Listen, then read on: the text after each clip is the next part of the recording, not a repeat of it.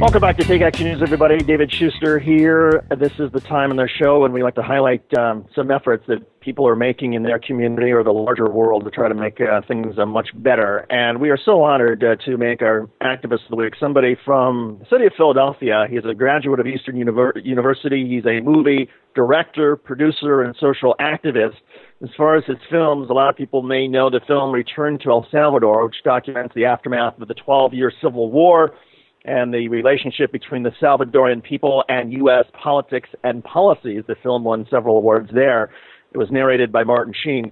But this man is also, our Activist of the Week, is also known for his incredible work on behalf of poverty and trying to get rid of urban blight, specifically through an organization he founded known as the Simple Way, which was founded in the Kensington neighborhood in Philadelphia to try to essentially decrease the drug culture and the blight that neighborhood had been involved in. And so we're so pleased to name as our Activist of the Week, Jamie Moffett. Jamie, welcome to the program.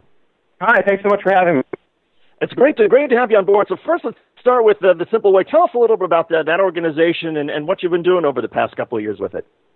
Well, sure, yeah. So, back in 1998, some college friends and I, we met some homeless moms and their kids that had taken over an abandoned Catholic church in the Kensington section of Philly to get out of the cold, and unfortunately the Catholic Church's response was to try to have the moms arrested and the kids taken away. So we formed a group on campus to help those families. A few years later, we all decided that we wanted to continue to do what we were doing and to live and work in that neighborhood. So we actually bought a house on my credit card and moved in to Kensington, which is statistically it's the poorest section of the poorest neighborhood in the city of Philadelphia. I lived there for 7 years before moving out of the Simple Way to work in motion picture full time when I got to direct those films, and then came back to the Kensington neighborhood in 2007.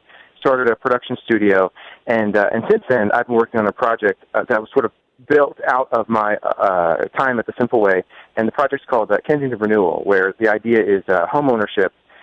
There's a ton of statistics where homeownership directly correlates to crime stats, so the higher the homeownership, the lower the rate of crime.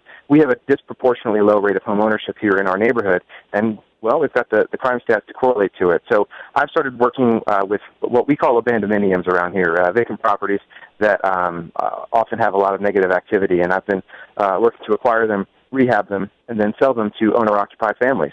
We started with our pilot program last year, and I'm happy to say that within the next month or so, we'll have our very first family moving into their owner-occupied home, and our goal is to raise funds to continue that process.